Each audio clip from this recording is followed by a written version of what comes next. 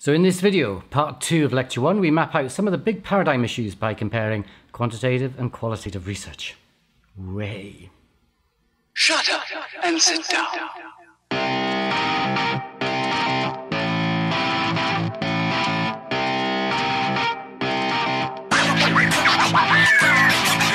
Okay, so let's get started. Now, as I flagged in the previous video, I'm going to talk about how quantitative and qualitative methodology differ on type of questions, type of data, sampling, role of the researcher, quality, and epistemology and ontology. Excuse me, big words. It gets stuck in your throat. Epistemology, ontology. Now, here's a summary of page 4 of our prescribed text, but I've added in some of the content from chapter 2 as well, just to fully flesh out the differences here. But I'll also cover the table on page 22. Now, this is a really good table that will help you see the differences in more concrete terms through a worked example. And on this slide, I've just given a summary of that table. The actual table is much larger. I would really encourage you to spend some time reading through it a few times. So this table summarizes 2 research papers that are focused on the same social issue. They're looking at the risk of unprotected sex, but they're also using different methodologies. One is quantitative and one is qualitative. Look, I can't even say quantitative. That's how committed I am to qualitative. So the description of the issue under quantitative research paradigm is one of a linear relationship, i.e. one thing maps simply to another. 1 + 1 = 2, that's all we've learned. And in this instance, it's between level of knowledge about risks and risk-taking behaviors. So here, to reduce risk among the public, you increase public knowledge about the risk. Now, the description of the issue under a qualitative research paradigm is quite different.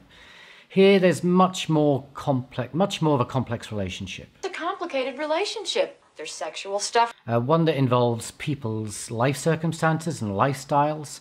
And we see that polydimensional aspect of the qualitative paradigm here. So risk-taking behaviors are seen as shaped by gender, sexual orientation, age, alcohol use, relationship commitment, and so on. Now, one way of characterizing it is when someone gives you an explanation for something you've done and you reply, well, it's not that straightforward. You know, that's an indication that you're looking for more of a qualitative explanation, more complex explanation. Excuse me whilst I sweat away here. Still hot, I think.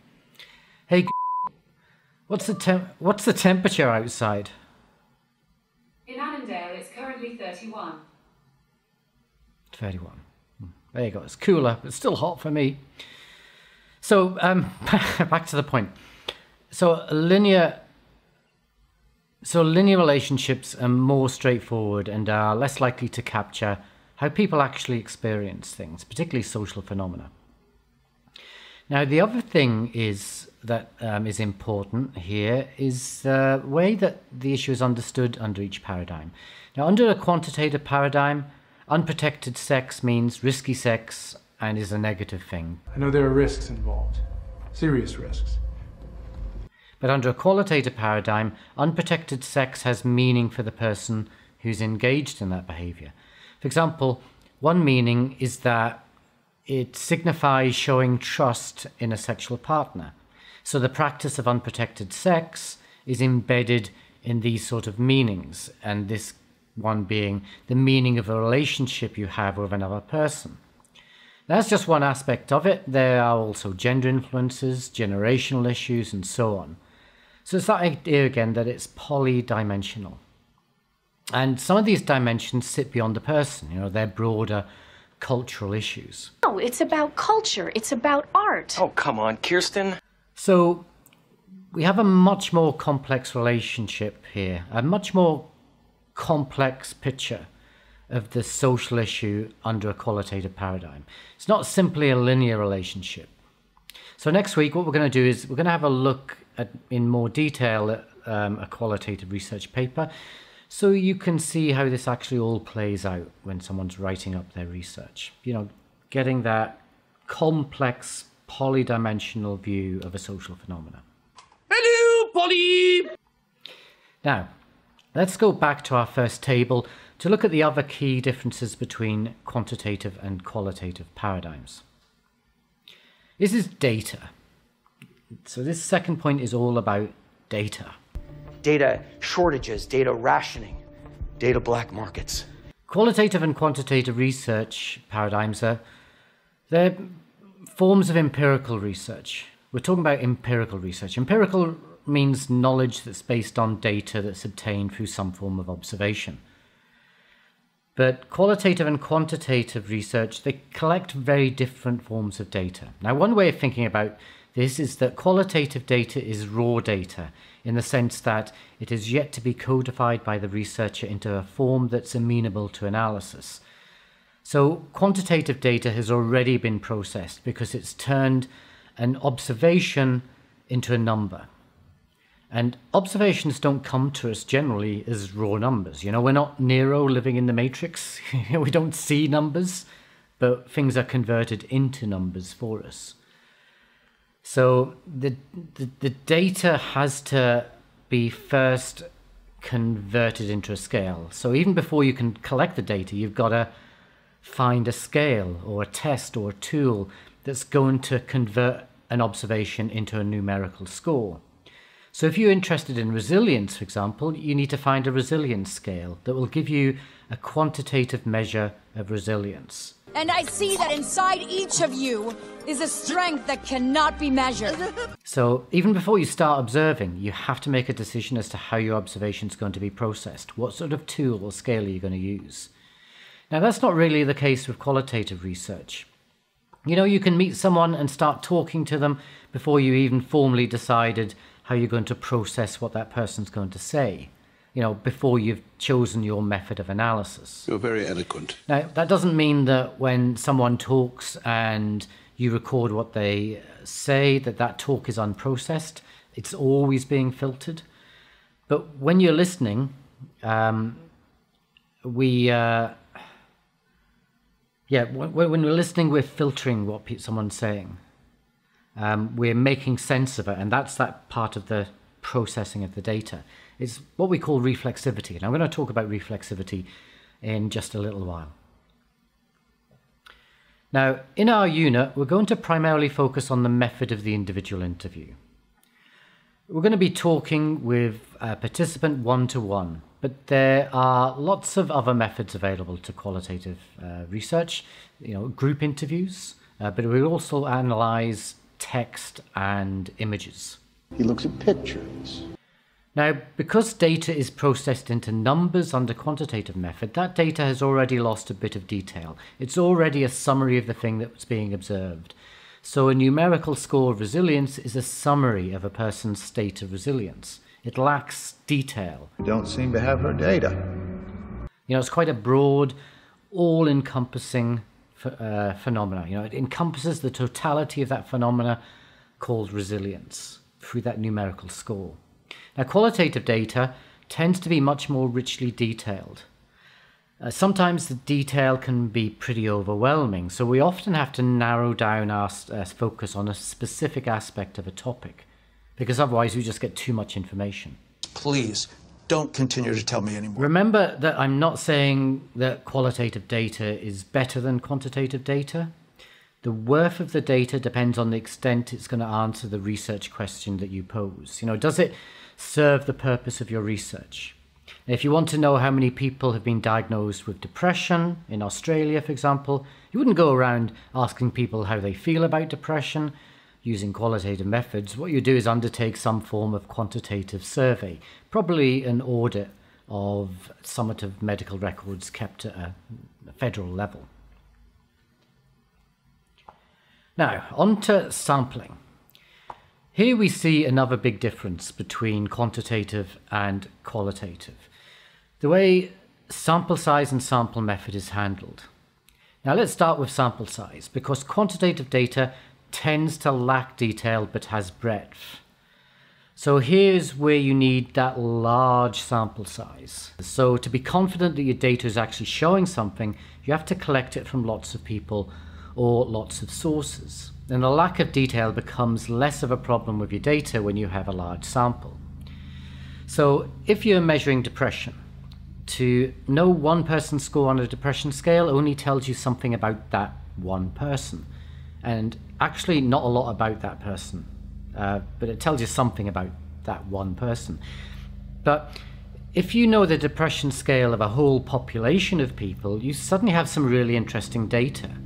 It's not data about an individual, but it's data about a population. Suddenly, that lack of detail doesn't become an issue because you're capturing the big, full breadth of the question that you're trying to answer, which is prevalence of depression across a population. I don't know if can you hear this helicopter going overhead?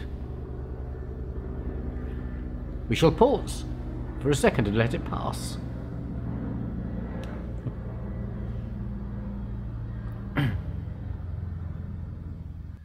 Okay, it's passed. It's gone that away. That means nothing to you, I know. But for some reason, I feel I need to indicate the direction of the path of the helicopter. Anyway, God, really bringing things alive here, aren't I? Talk about too much detail. let me get on with this. So, with qualitative data, you've got lots of data coming from one person. Now, if you try to process a similar amount of data from the whole population, you're just going to get completely overwhelmed by the data. You'd have to simplify the data in some way, quite considerably, before you could really make sense of it. And usually you'd have to turn it into numbers. You know, you'd have to quantify the data somehow, because you just got too much data to process. Make ready to make it number 3. So if you want to stick with qualitative data, you probably want to keep your sample size relatively small. You're looking to keep that richness of detail in your data without becoming overwhelmed by it. You know, if you're talking to one person about their life story, yeah, you could handle that. You talk to 2, you could probably handle that. You're talking to 1,000, you're just getting absolutely swamped in all of the detail. How the heck do you get through that amount of detail? Yeah, so you know what I mean. Okay. Now, with qualitative work, you know when you've got enough qualitative data, when you've achieved something called saturation. You know, you get a sense of having heard everything you need to hear on the topic. And you know you got to this point when you close an interview because you feel you've exhausted the topic. The person is saying nothing new. They're just repeating other stuff they've already told you in the interview. And you're doing the same thing all over again. Now, sometimes you can't exhaust the topic by only talking to one person. You know, there's still gaps in your understanding of the topic. So you need to find other people to talk to. So there you increase your sample size and you go out talking to more people to find out more about the topic. But again, there's a point at which you realize you've reached saturation when you've spoken to enough people that in your interviews, people are saying things that other people have already said. You know, nobody's saying anything new. And at that point, you probably realize that you've come to the point of saturation. I feel saturated by it. Now, there's no numerical bottom line here. This is quite frustrating for people doing qualitative research because, you know, they say, how many participants do I need for my project? And the answer actually is, I don't know. We just don't know. You know, so if you ask how many people do I need to interview for a qualitative research project, the answer will usually be, we don't know. We don't know until we start talking with people, because we don't know at what point we'll have saturated our understanding of the topic. Maybe just one person who knows an awful lot, who've got a huge range of experience, and maybe they'll cover everything, but maybe it won't. Maybe we'll need 2 people, maybe 5 people, maybe 10 people. We have broad guidelines that are based on other people's experience of talking to people about particular topics, but they're usually just guidelines, you know? One thing we are usually guided by is we usually have a sense of when it's going to be too many people. You know, what we can't say is how many people you need to interview, but we usually have an idea of how many would be too many, because it's becomes unfeasible. You know, it'll take too long. It'll take too long to run the interviews, be too expensive, and you'll have too much data. Now, on to a sampling method. These two flowcharts here nicely sum up the differences by looking at the decision processes involved in sampling for a quantitative project compared to a qualitative project. So quantitative methods in psychology typically deploy the method of probability sampling. The aim is to achieve a random sample for the population we're interested in. And the focus is on a random sample because it's assumed that everything that happens in the natural world is random. Our job as a researcher is to impose meaning on that randomness through developing theories that can help us predict certain events. So when we sample, we need to assess the probability that our sample is random. What was that all about? It felt so random. I.e. a true reflection of the natural state of things prior to any system of meaning being imposed on those things. This is based on this whole idea that the natural world exists independently of the meaning we impose upon it, that there's an objective world that's out there that exists independently from us. So science is about capturing that objective data, then finding meaning in it. And if the data has already been structured, has already had meaning imposed upon it, it's not random anymore, it's not objective anymore, and our sense-making will be impure. Now, it may take you a while to get your head around this. Sorry, I spoke quite quickly there. We've got a few things to get through, so you might replay it a few times, but don't worry, if you don't get it this time round, we'll come back to this. We'll come back to this in part 3 of this lecture, but also come back to other points in our unit, just to give you different ways of thinking about this concept, because it's quite abstract, but it is quite important. Okay, so qualitative methods takes a very different set of decisions based on a very different set of assumptions. It uses non-probability sampling because it's not interested in random samples. Qualitative methodology makes an assumption that events are not random but are pre-structured, that there is no objective external reality out there waiting for us just to observe it, but that our reality is subjective. The natural world exists through the way that we make sense of it. Our observations are therefore of subjective phenomena, of things that are already constructed by human sense-making. And the job becomes one of understanding what that meaning is. It also doesn't assume that events are predictable, because they are too complex to fit a predictive model. With qualitative sampling, we are purposefully searching out people who have something interesting to say about the topic that we're interested in exploring the meaning of. The meaning that sits behind the events we're interested in. Now, let's talk about the role of the researcher, because this is linked to all of this. Because reality is seen as existing independently and objectively from the observer, under quantitative research, we need researchers to be objective so that they can accurately capture that data. We need researchers who are trained in objectivity to remain socially and politically neutral. But because reality is seen as existing through the subjectivity of the researcher, under qualitative research, we need researchers to be able to fully engage with their subjectivity and to share that subjectivity with others. We need researchers who are trained in the skill of reflexivity, to be socially and politically engaged. To be in touch with your feelings. You see, Bob, he's in touch with his feelings. Now, here's one of the main points of antagonism between quantitative and qualitative research. Qualitative researchers typically don't believe quantitative research can be objective. They see quantitative researchers engaged in a kind of futile and impossible task. There's no such thing as an objective reality, that's independently existent reality. Give it up, Gizmo. Your robot rampage is over. Quantitative researchers, on the other hand, will view qualitative researchers as biased and not engaged in proper science. The qualitative research is futile because nothing is assumed to be real under qualitative research. It's all made up stuff. It's all stuff that's just made up in our heads.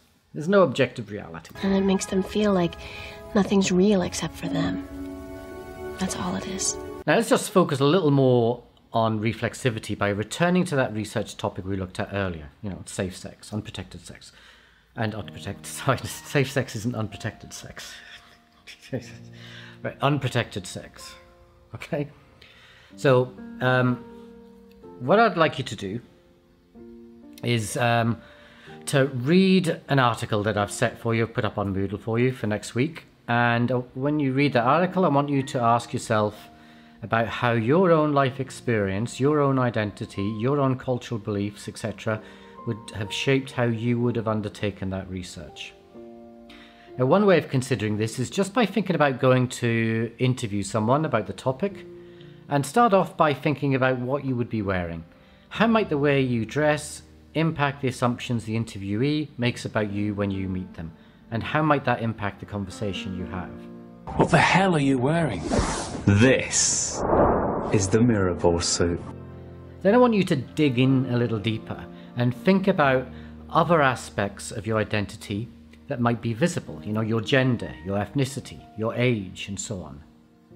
And then I want you to dig a little deeper still and think about the things that might be less visible to the interviewee, but might impact the interview. You know, your worldview, your assumptions. Such things might be informed by your gender, ethnicity, and age, but might not be readily obvious to the interviewee.